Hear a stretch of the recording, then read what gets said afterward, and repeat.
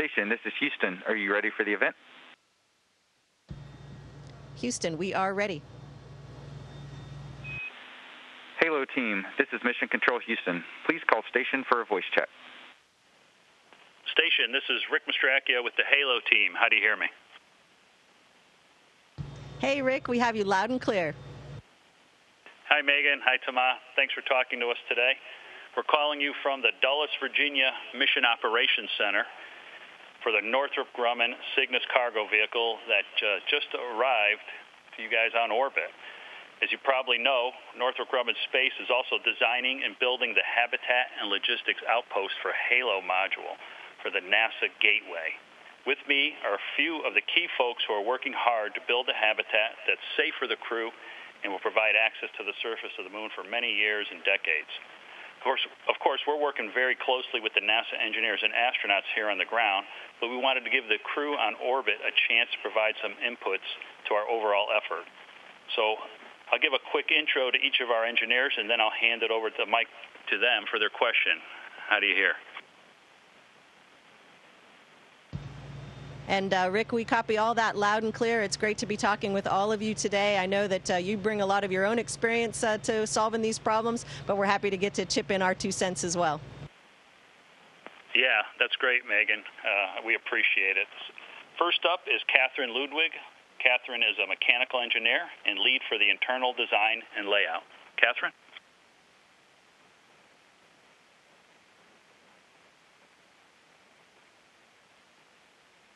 Hi.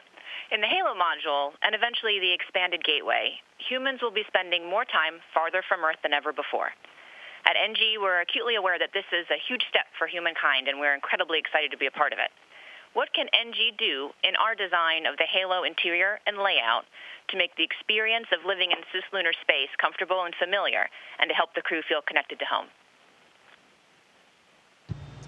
Well, we love to look out the window.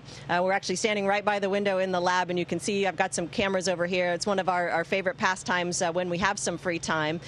So having the ability to look outside, whether it's out of windows or using cameras, I think would be very valuable to the crew members on board to sort of see that. Of course, it'll be much farther away than we are from the Earth when orbiting the moon, but I still think that ability to look outside and look around is going to be important. Another thing that's very important is the audio quality. So we expect the environment to kind of always have a background noise. There's a hum of equipment going on all the time. But what you really don't want is something that's really loud and disruptive, that, when something cycles on, it makes, kind of a startling noise. So unexpected noises, of course, are not a good thing. But we do realize, obviously, that it's going to be a noisy environment. And then the other thing that I'll mention, I think that's really important for fostering a good team environment is the ability for each crew member to have some privacy, so a space that they can retreat to, as well as a space that can foster kind of a group gathering. So it's really fun to get together for a meal,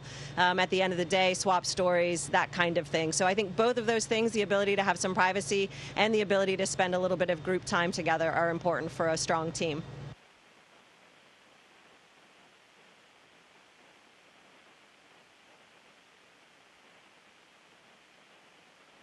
Thank you, Megan. All right, so next up, Megan and Thomas, we have Michael Corrigan. He's a harness subsystem lead engineer. Michael?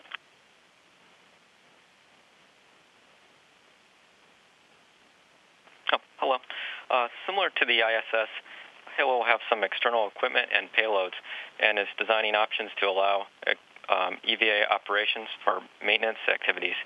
What is the most difficult part of EVA operations on the ISS, and are there some aspects that the engineers designing the Halo exterior should be considering in order to increase the ease and efficiency of EVA operations?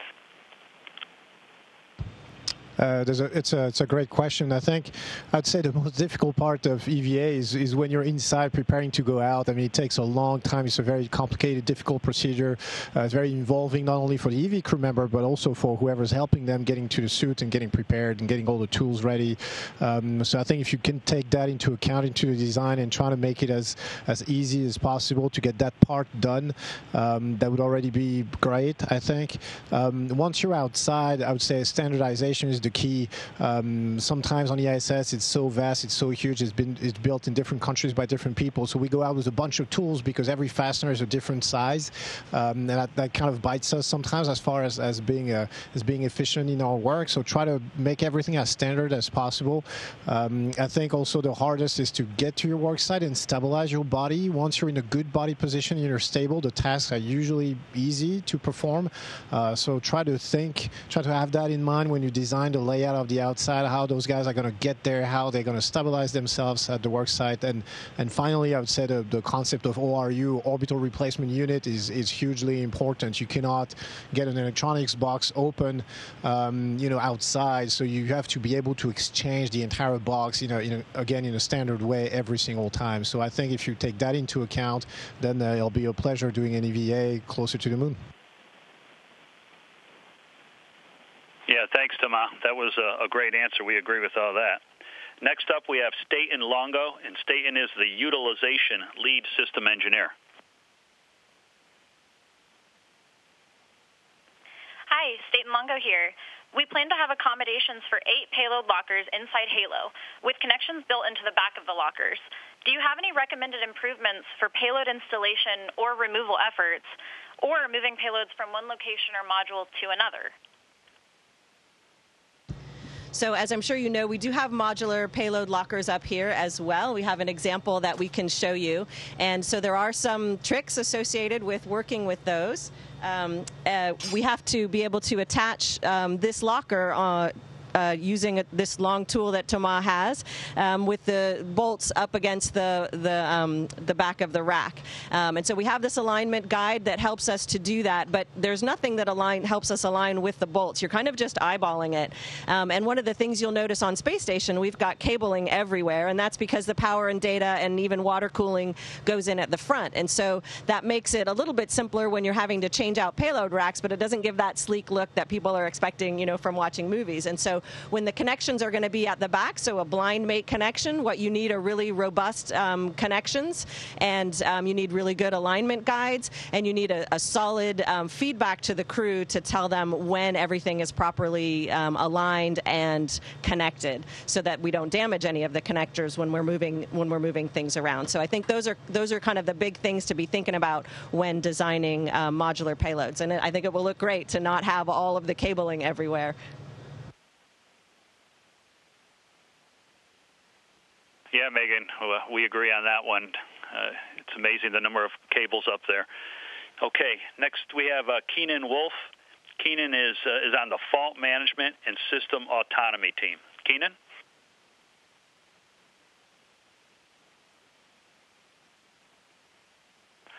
Thank you, Rick. Thank you, Megan and Thomas, for taking the time. Halo will host the top-level vehicle system manager software, as well as the Halo-specific module software that will balance ground, onboard crew, and autonomous command and control of the gateway system. What is something that you are tasked with or do at regular intervals that you wish you didn't have to, or you think could be handled autonomously?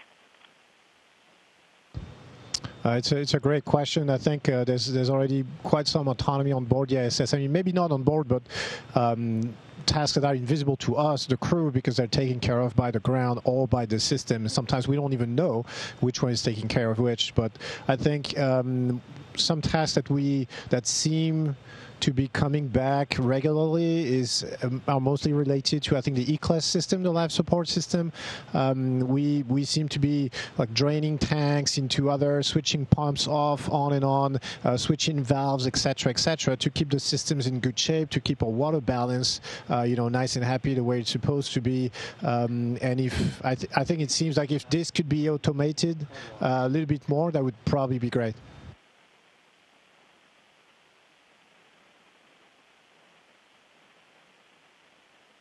Thanks, Thomas. When he asked me that question, I said vacuuming, but yours was much more sophisticated. So next up, we have Shawnette Adams. She's the Senior Human Systems Integration Engineer. Shawnette?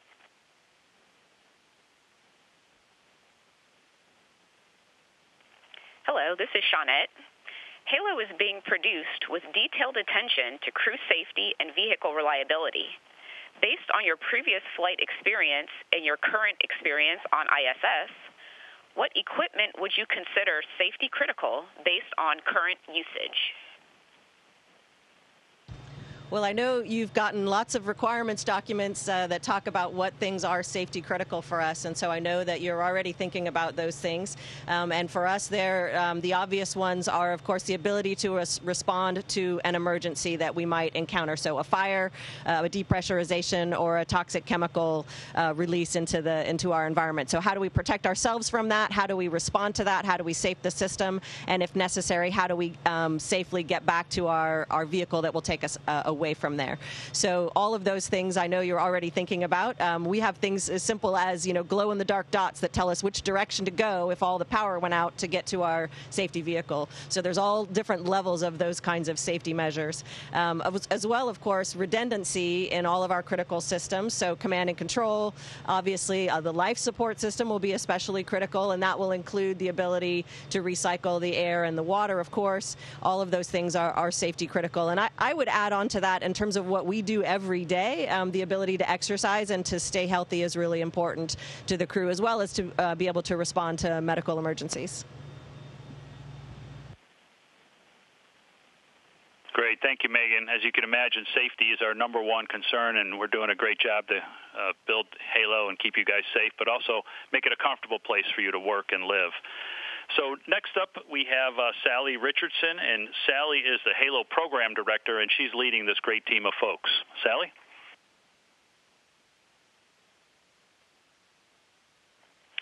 Thanks, Megan, and thank you, Thomas, for taking the time to answer all of our Halo design team questions. This is great. So we also got a number of questions from our Twitter feed, and we have a couple of social media questions that we wanted to pose today. So one question is from Steve Goyet, and he's asking about Windows on Halo. And we had one from Swarupa from Mumbai on how similar Gateway will be to ISS. So I'm going to answer those questions first, and then I have a question for the crew. So Halo is based on Northrop Grumman's Cygnus module, and it's currently designed to use with ISS. It's about the size of a small studio apartment. So it doesn't have windows right now except in the hatches, but we will be getting a cupola-like module that does have windows coming up and being supplied by ESA, Thomas. And that will dock with one of Halo's radial ports. So, but within the smaller design, my question to the crew is going to be, how do we prioritize space utilization for your self-care, for performing experiments? Even though Gateway will not be occupied year-round, it's still important that we really provide you with safe and useful accommodations, and that we provide standard self-care utilities. So what significant considerations would you consider that we have on our priority list as we're laying out our internal design? Yeah, I think it's a great question. It's a great concern to have. I would think, I know Halo is not going to be huge, but I think if you can have in mind to try and separate the different areas based on which utilization you're making of them, it's not great to have everything at the same place. If you're going to exercise, sleep, work, live in the same 2 meter square, like everybody's getting in everybody's way, and you're missing that privacy sometimes that Megan said was important before, and I agree. So, for example, what we don't have here up on the ISS is a real shower area, hygiene area, so we kind of make do with what we have, but it would be nice to have an area that's dedicated to this, in which you can leave your stuff, and then in which you wouldn't care about droplets floating everywhere. So I think if you manage to somehow in that small volume kind of separate and dedicate some areas to the different uses that are being made, I think it's going to go a long way as far as ease of use and crew morale.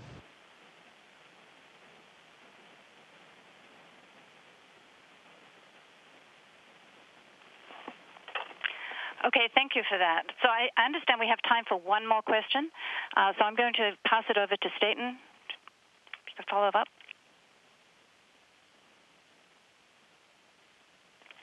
Hi again. So bonus question.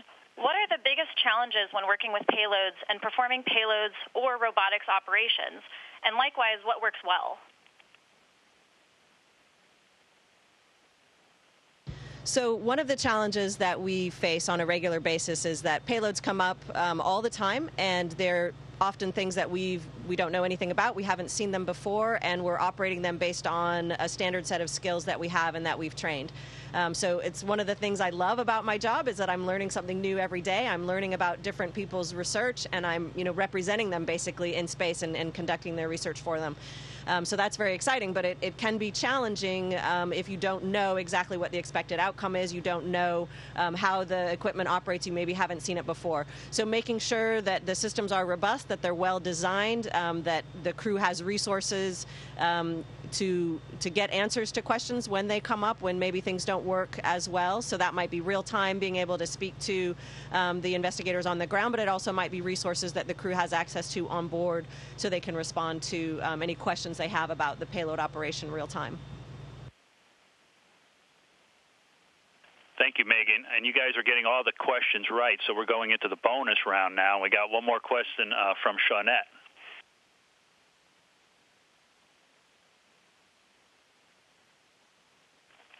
Hello, this is Shawnette again. What are some of your favorite crew tasks, and what suggestions do you have for crew efficiencies? It's a great question. I think for long duration missions, routine is a factor. Whatever you do, if you end up doing it every day, at some point it kind of takes the fun out of it. I mean, we try to take a step back and realize we're in space, and then suddenly it becomes cool again. But sometimes I think everything that's new, everything that's gonna surprise you a little bit or challenge you a little bit, or require you to adapt or to change the way you're doing things, I think generally speaking is what we like. We like when a new vehicle is coming up because there's new experiments that are going to be deployed and operated, and it's exciting for everybody. We like when there's an EVA that comes up because it's different every single time. So I think that element of breaking the routine is important no matter what the task is. Thank you, Thomas, and thank you, Megan, both of you, for the great help today. We're working hard down here. The Halo team is working hard to give you guys the greatest vehicle that we can get for you up at the Gateway. And I think that's all the questions we have. We're just about out of time, but I just want to say enjoy the SS Ellison Onizuka up there. We hope you enjoy the cargo that we delivered, and it'll help you clean house once that vehicle leaves. Again, have a good day. We appreciate your great answers. Thanks a lot, Ricky. It was a pleasure being with you. And they're actually working on the Cygnus cargo as we're talking to you. If you see in the background, there's all kinds of bags floating because those guys are working hard on the cargo. So thanks for what you're doing, and then looking forward to seeing the result of your work orbiting the moon. You bet. Thank you. Station, this is Houston ACR. Thank you. That concludes our event. Thank you to all participants from the Halo team. Station, we are now resuming operational audio communications.